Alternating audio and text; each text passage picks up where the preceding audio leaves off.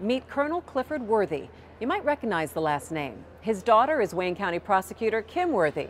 Well, Clifford's life journey as a West Point grad and soldier at a time of segregation and struggle is a fascinating one. And he's just published an autobiography called Black Night, an African-American family's journey from West Point, a life of duty, honor, and country. Stephen Henderson met up with Clifford and Kim Worthy for a conversation. Talk about how important that was, that the decision to go to West Point and the ability to get in, which wasn't always available to African Americans. That was just, it was almost like the get the opportunity to go that was thrust on me. Before that time, I had no plans about West Point. I didn't even know anything about the Army. I have no military background, and family military background. But I met a young man at Old Maine, that was before it became Wayne State, it was called Wayne, just Wayne University, who came and still had his uniform on. Cliff Worthy wanted to go to medical school until that young man told him about West Point. But in 1946, African Americans couldn't go there, not until President Harry Truman desegregated the armed forces a couple years later.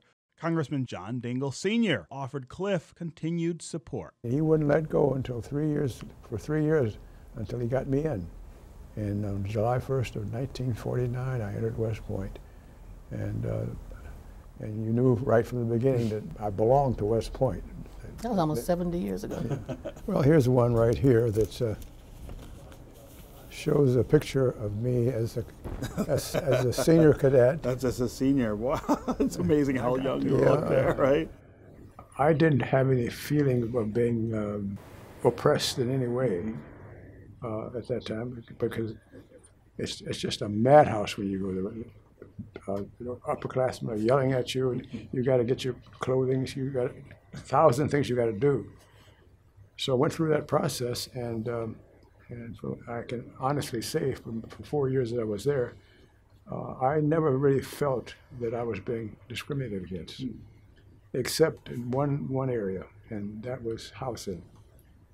When you got there, they put you in companies based on height primarily. And so they wanted to keep, for parade purposes, they wanted to look good by all the cadets being the same height. Well, except for the black cadets. They were all we were forced to live together, even though one of my classmates was about 4 inches shorter than myself and the other one. And so, as a result, he had to make certain adjustments to his walk, the way he walked, the long stride.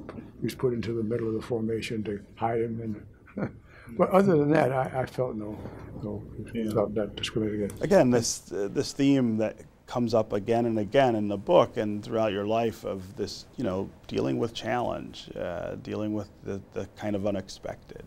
Well, Vietnam was full of the unexpected things that you read about all the time, about the fact that you're fighting an enemy that you can't see, don't know because they look like regular civilians. The isolation of being, I was not artillery, but field artillery battalion commander, which consisted of 3 firing batteries, and those are the war part of that battalion. And they would be spread all over the northern part of South Vietnam, and so you had to maintain contact with them, and they would be miles apart. And they had to operate almost autonomously at times because of the time and distance factors. And so that was a real challenge with it. And the challenge of the kind of fight you were fighting. For Kim, having a father in the military meant a different kind of challenge, being constantly on the move. When you're growing up, you don't really know that it's not normal. I mean, you feel it's not normal for you to move every year, and you have to get to know a whole new set of classmates, a whole new school, set of teachers, everything. You really don't get the chance to participate in different things because you know you're going to be leaving the next year. But for me, it was normal. But I think it did, though. I think it made me able later on, as I was approaching adulthood, be able to adapt to different situations pretty easily and readily. So you talk a lot in the book about the challenges of raising children. What are the things that stand out for you in terms of what those challenges taught you? Well, of course, with Mark, my son, that was a big challenge. He was diagnosed as a special needs youngster. Back in those days, and even today, resources are very thin about what to help kids like that and families like that. Because some of the resources that we dealt with, it was a family affair. You know, they wanted to make sure that the families were all involved. In fact, the kids had to go to the sessions along with the parents. Kim was always had a mind of her own. Isn't everybody supposed to? He has a bit higher degree than most. I remember when she was she was 15, and she wanted to take driver's ed so she could drive. I thought this was about you. Well, he asked you questions too. I didn't write a book. Go ahead. Anyway, she wanted to get driver's ed. Well, when you were 16, you didn't have to pay for it, but when you're 15, you had to pay for it. Plus, I didn't really want her driving at 15 anyway.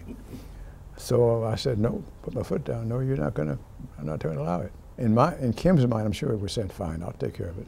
So the very next day, she had a job at McDonald's, and she paid for it. So that's typical of... I came home with a driver's license. What's the message that you think resonates about this story in 2019? Kids want to succeed no matter what their background, race, whatever. It's just that accessibility, and one of the points I wanted to make in the book is that you never know when you're going to have an opportunity to do something. Seize it.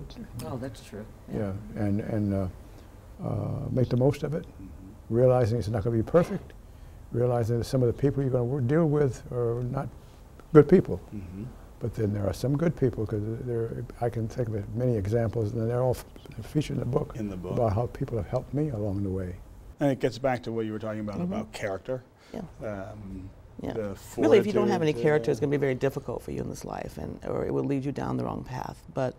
And I think that's what comes from some of the strong institutions of today, whether it's a military institution or another institution. If they can instill dignity and character and kindness and compassion, if you can instill all that into your children in generation to generation, we really will be better at some point.